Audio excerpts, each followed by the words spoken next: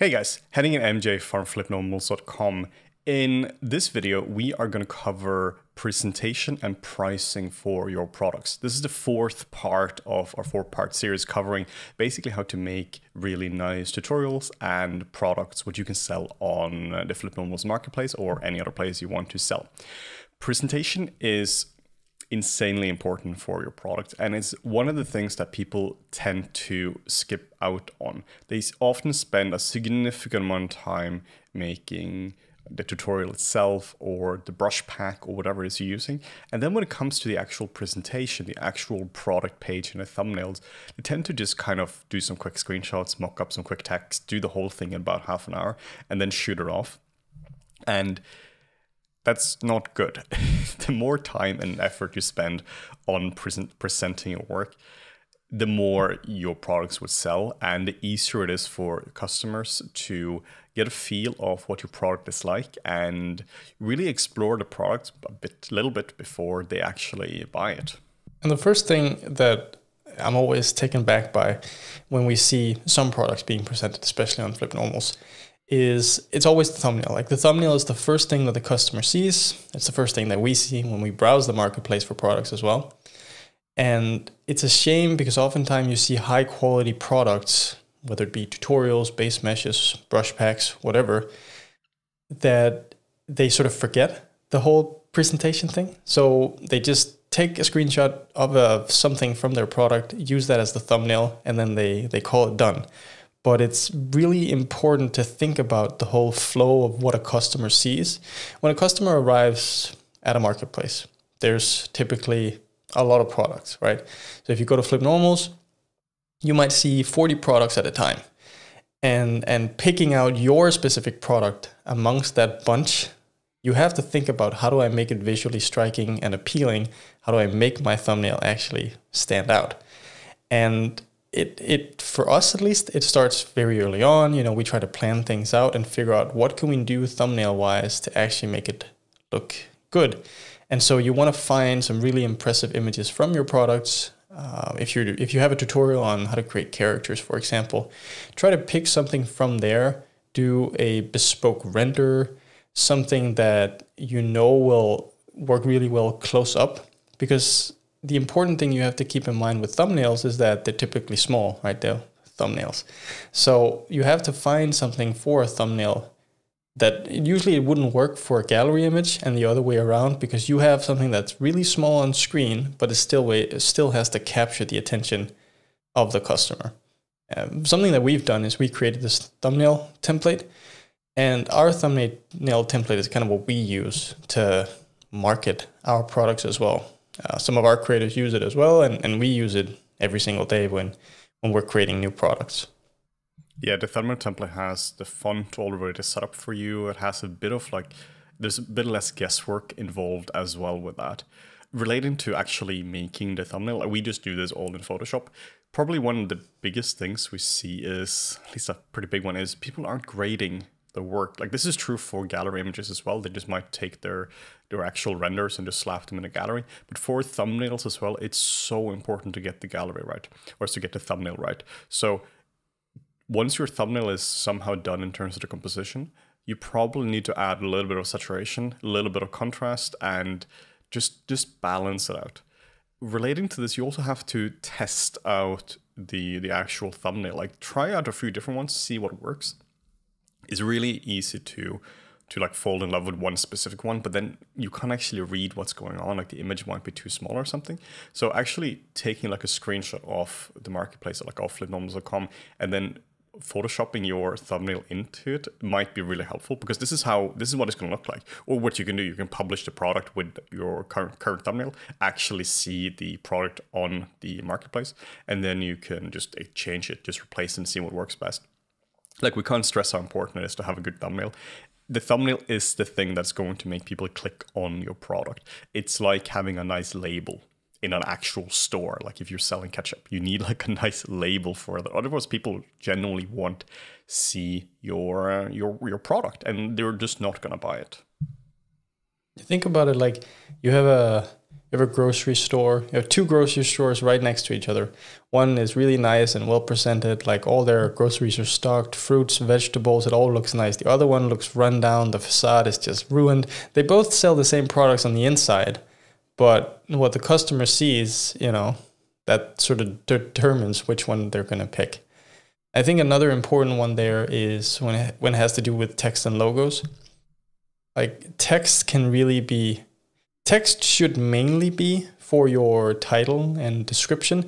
There can be a little bit of text on your thumbnail, which is fine, which adds a little more information that you want to sort of convey to your potential customers, but it shouldn't be the main focus. And the same thing goes with logos. You can have something, maybe if it's predominantly a ZBrush tutorial, have a little logo of ZBrush up in the corner, but it shouldn't be, again, the main focus of this. This, of course, varies if you're selling more of a utility type of product, but for the majority of products that are visual, tutorials, base meshes, brush packs, reference packs, whatever it may be, these things are good to keep in mind in general. And one of the more important things is pricing. We have to just spend a fair bit of time on pricing because that is one of the hardest things to do, figure out whenever you're doing your own product. It's one of these topics that's it's easy, but not simple. Like at the end of the day, you just have to input some numbers. But finding those numbers is really tricky. It boils down to a few different things. The first one is, what is your product, like how good is your actual product? If it's not just about, oh, your product should be $40 or $50, well, it depends, what are you selling? If the product is just a simple base mesh that took you like 2 days to do and it doesn't really have a lot of features, you can't price that in the same way as like a fully production ready base mesh that has really nice topology, multiple UV sets, works for all sorts of characters. It really just depends on what you're selling. What we do for our products is we have fully narrated courses. The courses are often like 10 hours plus. We are really spending time on the editing, so the video files are really clean and you know what you're getting in general. And we're usually going between like the $40 and to the $60, $70 price mark for our courses, but it depends entirely on what you're doing. If you have then a 2-hour course that is not narrated and the video editing isn't really done properly or it isn't edited at all, you probably won't be able to price it at the same price as what we're doing with our products, but it really depends on the actual quality of your product. You also have to think about, how is your product unique? Like, how is it different from other products as well? If there is a big market for, let's say, like we saw this a few years ago, like reference packs, and somebody came out with really high quality reference packs, and there is nothing else out there, you can price your product quite high. But if you're doing reference packs and the market is insanely saturated with that, you probably can't do that, just purely like supply and demand. If there are a lot of reference packs around like $15 and you have a very similar product and yours is $40, they're just not gonna pick your product. So then you're forced to like lower the price to even be competitive. And something that can be quite tricky nowadays, I think, is a lot of people expect a lot of products to be either free or very cheap. You know, I think this all came about with the App Store era, where all of a sudden you could get like almost full-fledged applications or games for like $1 or $2, and that sort of propagated to everything. I remember seeing that when we started out with tutorials. A lot of artists were selling their stuff on something like Gumroad for just a couple dollars. Maybe you had a 20-hour tutorial fully narrated on how to do concept painting or whatever, but it's just $2, and someone might have spent 50 hours creating that course. That was something that in the beginning for us, we were like, well, we think we should get paid for our time and the type of effort we put in and the type of quality that we want to create.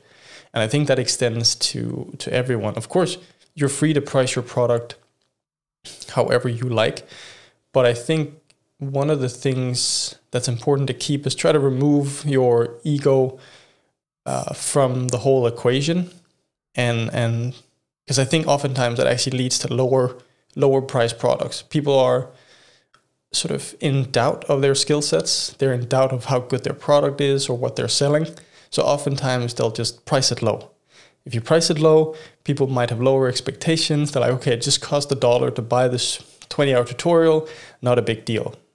compared to if you sell it for $60, for example.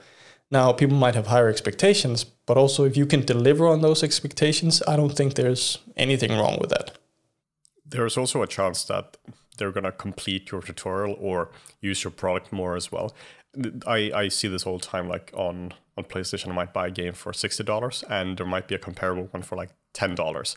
And there might not actually be a big difference between the games, but I'm sure as hell going to play the $60 game a lot more. Because, I gotta, I can't just like try it for like 5 minutes and see. I gotta properly give it a try.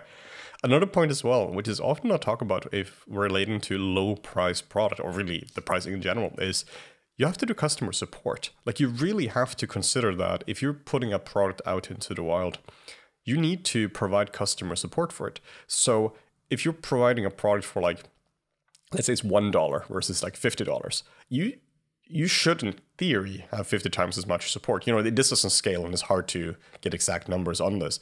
But the gist of it is, if you do let's say $5 versus a $50 product, you obviously need to sell a lot more. But with that, it comes a time sink called customer support. So just really keep that in mind. The more expensive your product is, the less customer support you're dealing with as well. There's like a weird thing as well when it comes to general customer support and kind of like the quality of the customers. We've seen this with like in the car industry. The people who buy cheaper cars tend to complain more than people who buy expensive cars, regardless of the actual issues of the car. And it's the same thing here as well. You often see this with people who buy expensive products and might be something wrong with it. They're generally like quite strangely enough patient with it. But somebody who buys a $5 product, they're expecting that product to like do everything to solve every problem. So the customer support you get is the customer support you get might as well also be a lot more annoying and vicious if your product is priced at a lower price point. Yeah, I mean, customers is a whole different beast, right? Providing support for the people who buy your products. I think it's also important to keep in mind that, sometimes you just want to make your product available for a wider audience, and pricing a product low will definitely do that.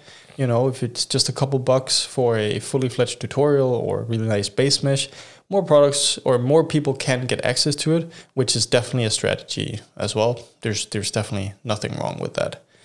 One thing in the sort of the same vein when it comes to pricing that I think is important to talk about is the sort of psychology behind like the visual aspect of pricing. Like we're all conditioned and we're exposed to the same type of pricing generally around the world. There's been a lot of studies on the type of pricing that you do on products, how it affects people and how it makes them more or less likely to buy a product. And sort of the trend that we're following, well, I shouldn't really call it a trend because it's more of a psychological thing, is if your product is priced under $100, for example, it's good to keep sort of think about the decimals in your products. So let's say you want to sell a $40 product. A $40 product might sell 10 copies, let's say. But if you price your product at $39.99, that might sell 12 copies, 13 copies, just a few more because of that little 1 cent difference. This is because a customer looks at your product that's $39.99 and doesn't perceive it as being $40, even though it's practically the same as the $40 product. They see it as being, well, it's a product that costs somewhere in the 30s. They look at the first number in that price. That's the one they sort of put the most like focus on, and then they see the 9. Okay, so 39. They don't associate that with 40. If you bump it up by 1 cent, it becomes a lot more expensive psychologically all of a sudden. And you can do that with a lot of different prices. $9.99. I mean, you've seen this in stores all the time. $12.99, $12.49, whatever it may be. There's always like a little play around with those decimals to make it more appealing to customers. It's a sort of strange tactic, if you will, but it does help to create more conversions and it does help you sell more. It's also important to add a commercial license as well to all your products. Kind of two reasons for this. The first one is that if you don't have a commercial license, commercial companies won't really be able to buy your products. We see this a lot when we're doing customer support, that we have studios and just general companies talk to us and request commercial licenses for products that don't have that. And we can't really add that because they might be creator products. But if they don't have a commercial license, they're not legally allowed to use them for commercial purposes. Like you can't have a studio buying a personal license and using that for commercial use, even if there isn't a commercial license. I mean, some of them might do that anyway, but that's a bit of a different point. So always add a commercial license to it. And then the second point here is that your product is probably worth a lot more than you think in a commercial context. Let's take the FlippedNormals skin kit. That took me about a month, probably about a month and a half to do. That's like full-time work. It's a very time-consuming thing to do. And now the company who buys it can buy it for like $40, right? And that means that's basically like an hour or two of a studio worker's salary. So obviously that's an insane gain. You know, instead of spending like a month worth of salary creating that, they can just buy it for a few bucks. But this is where you want to capitalize on that. Like in this case, you want to charge them more for that. Like the value they're getting for that, like you should be compensated in part for that value. So we tend to put the commercial prices at between like 5 to 10 times of the personal license. So if the commercial license is like, or if the personal license is around $25, then you would do between like roughly like between like $100 to $200, you know, just to have a ballpark for that.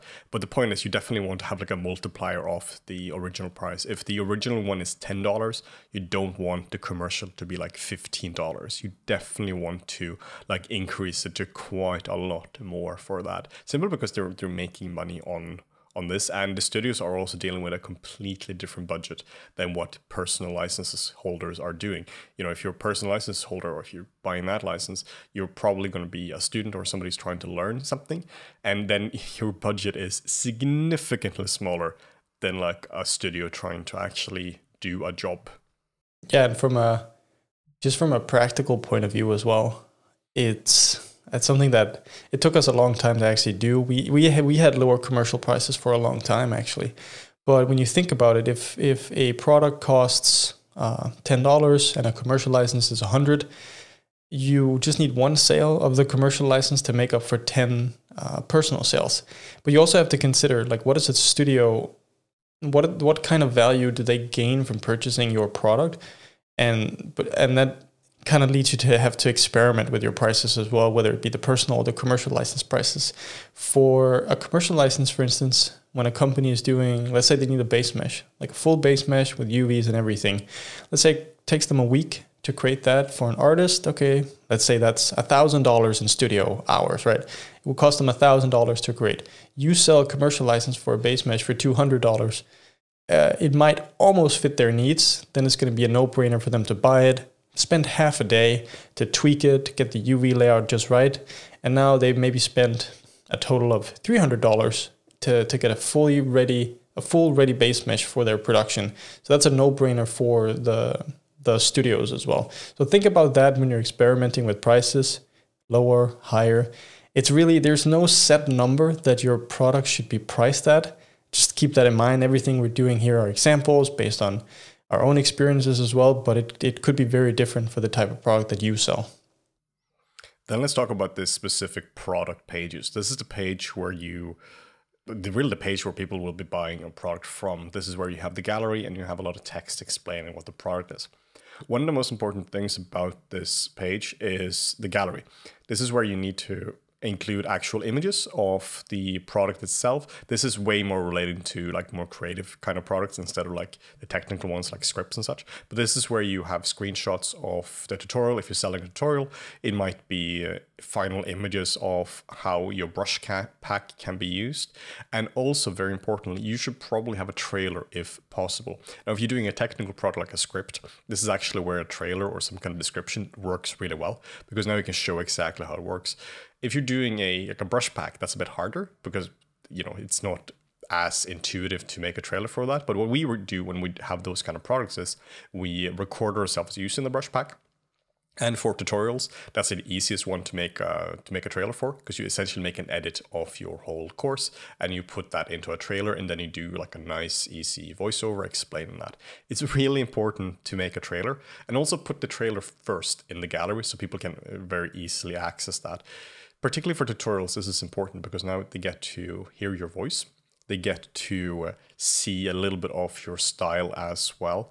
And it's just a huge part of actually selling your products to people. The product page is really where people are making the decision to buy or to not buy your product. So spend proper time on this page. One of the things that we tend to do for our products is we have a section we call contains. And it's just what it sounds like. It's everything that's contained in the tutorial, like what types of files. And this list is very helpful, especially because, it's nice, it's readable, it's right there. It's accessible by Google. It can impact the SEO score, which makes it easier to find for Google, but it also gives customer an easy overview of what are they actually buying.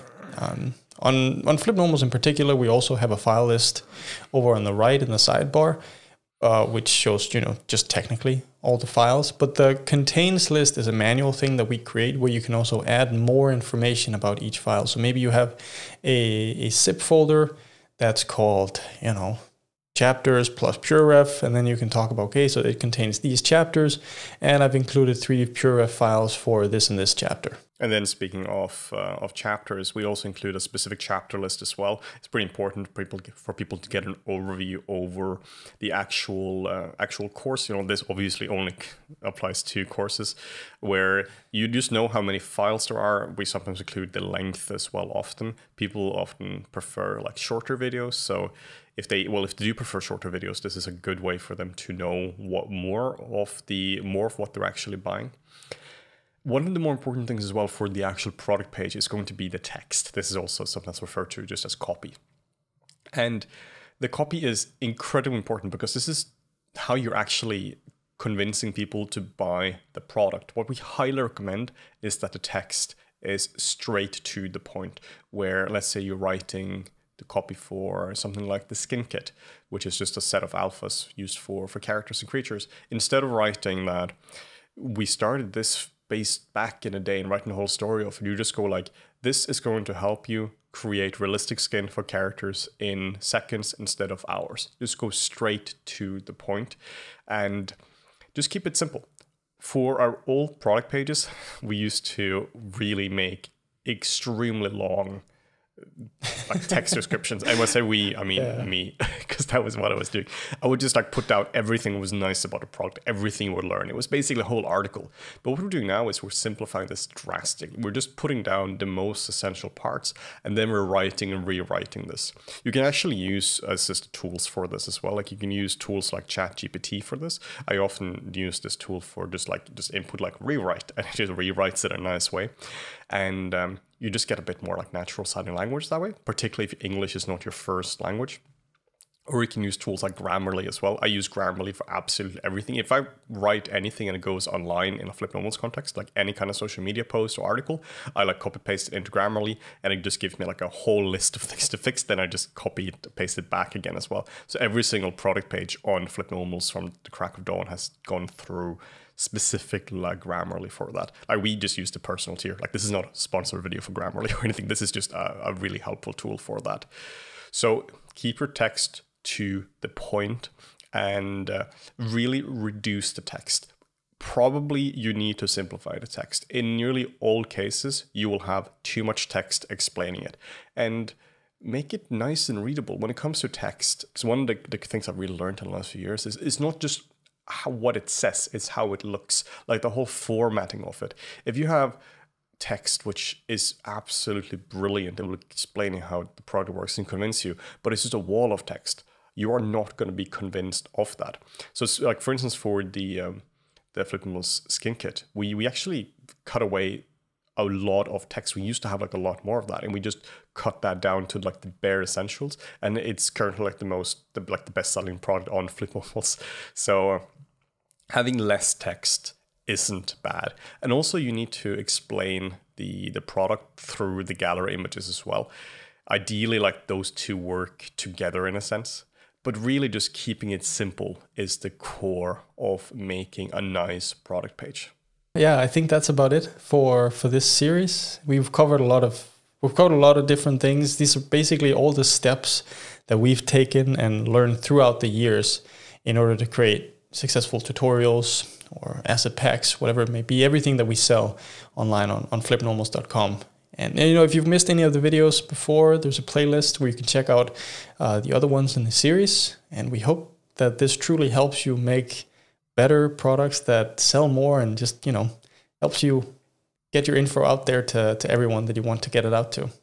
And if you're not currently a creator on FlippedNormals and you want to start to sell products there, you can head over to FlippedNormals.com and you can apply to become a creator, and then you can start selling your own products as well. All these videos are also available as articles as well, which you can find on blog.flippednormals.com or just in the video description here. So you can always refer to these later on. So thank you so much for watching, and hopefully we'll see your products on FlippedNormals.